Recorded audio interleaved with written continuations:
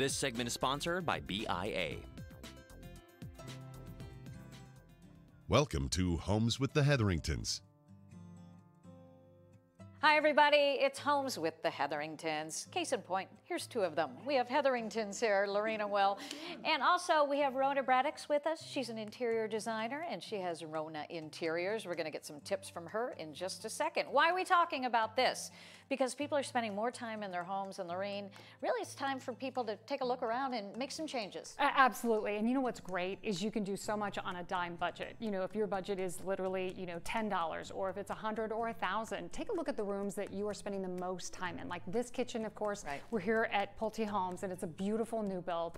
But the plant like this is probably $25, and look how it's changed the experience of your kitchen. So take a look hard at where you're at, where you're spending most time at, and then look at, okay, pillows, rugs, blankets, like anything that you can affordably do to trick out your home, because you're spending more and more time here. And I'm so excited to have Rona here because she's got all kinds of ideas for us. All right, Rona, you're on. Tell us.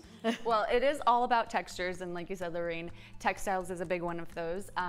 It's a great way to bring sophistication and character to the space without feeling cluttered. So introducing textiles like pillows and throws, really look at your rugs in the spaces to tie in your entire room together.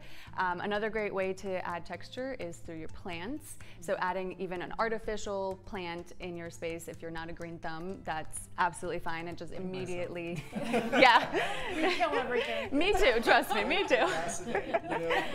But it's such a great way to immediately instill some life in your space. And another great way is your walls. There's a lot of square footage on your walls, and don't neglect that. So bring in some sculptural mirrors, create a gallery wall with your framed family photos.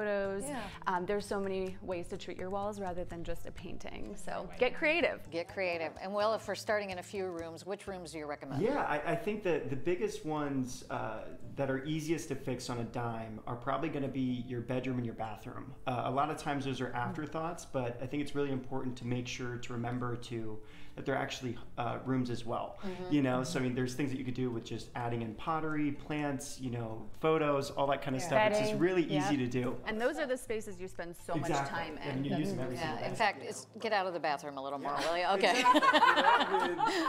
Rona, tell us about colors. What are the trends for that? So color trends are really moving away from the grays that you've seen that have been so hot for the last decade or so, but not to worry. To add some sophistication, just layer in some ivories and neutral tones, and it'll immediately brighten up the space and add some depth to your rooms. Good. Okay, we mentioned the showers Will's going to be taking because he has something called a Let's Get Moving campaign. Is that right? Yes, it is. Tell us about that. So it's going to be on. It's going to be in Dublin, so in Wellington Park. It's going to be on July 25th from 9 to 10. But it's just going to be a very fun little body sculpting class that we're doing, and all the proceeds are going to go towards the Dublin Food Pantry. Nice. Which has pretty much been rated with whole COVID and everything going around. So it's been really fun to get back. Good. But love it. Good for you.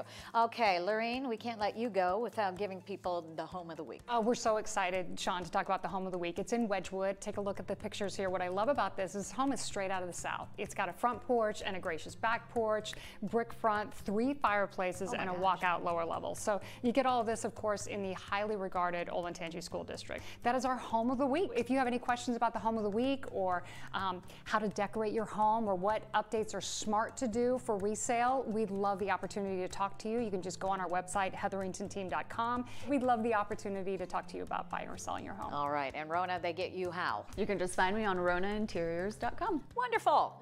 We've had a great visit. Appreciate it. I've been sitting here a long time without food and wine, so this is a... There we go. It's too long. Where is it? Come on, Will. Get going. In the kitchen. Thanks, everybody. Gosh.